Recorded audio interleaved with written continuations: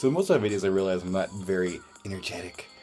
Now, normally I'm actually like very energetic and I talk maybe too much. But you know, when I make these vids, especially the nighttime ones, it's like you said, it's nighttime. So I'm just like that. So I'm trying to be a little more myself, I guess. Anyhow, if you haven't seen my vid before, like previously to Osaka Castle, you should check it out. It's actually pretty cool. Up there, I bought some stars.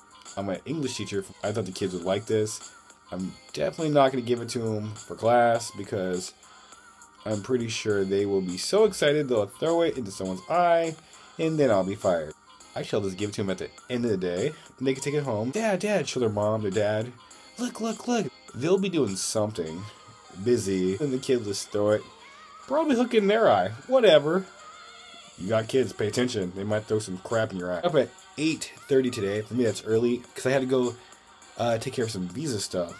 My visa, well, basically, I need to get it extended so I can work longer. So my boss was like, "Go take care of your visa." I was like, "Okay." So I did that.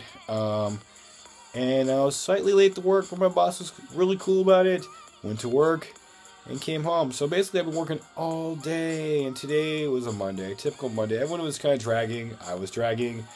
Great. So I had 3 days off. Work today. Now I have 3 more days off. Work on Friday, then 2 days off. Just too much vacation. I'm not one for vacation, honestly. I'm usually working all the time. High school, I had 2 jobs. College, I had 4 jobs. So what does that tell you? And typically, in average, I usually have at least 2 jobs. Oh yeah, I'm probably going to go back to Osaka because they had real ninja stars. And I want to buy them. I know it's kind of a bad idea too. Can you imagine just popping up? Oh! Imagine what Japanese would think, you know, if I just dressed as a ninja and I just popped out a bush and started throwing metal stars. I mean, of course I'm probably throwing it at like a tree or stump or something, but if I actually hit someone, yeah, that'd be kind of a problem.